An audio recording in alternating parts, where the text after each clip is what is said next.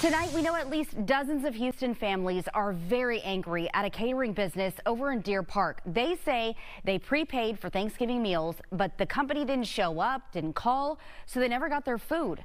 Fox 26's Matthew Seedorff has been receiving emails and tags on Facebook from people asking for help and has this report tonight.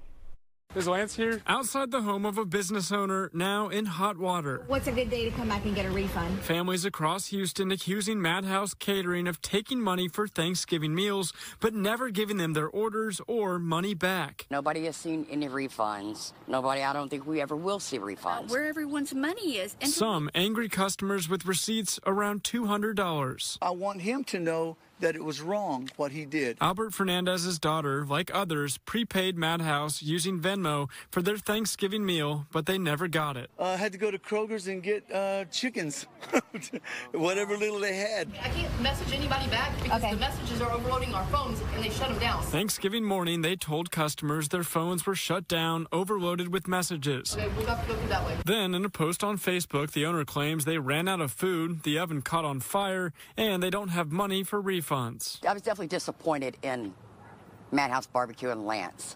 We tried asking the owner himself what went wrong. Go away. Do you have any comment? No, about what comment. Go away. Those over there, go talk to them. They're the one that called you. There's just a lot of people upset about what happened on Thanksgiving. Fox 26 has been unable to find any documentation or licensing that would make Madhouse a legitimate business, but Deer Park police say they're treating them as such. Upset, disappointed. An active investigation now underway for what some are calling a Thanksgiving scam. He needs to go into business. Reporting in Deer Park, Matthew Seedorff, Fox 26 News.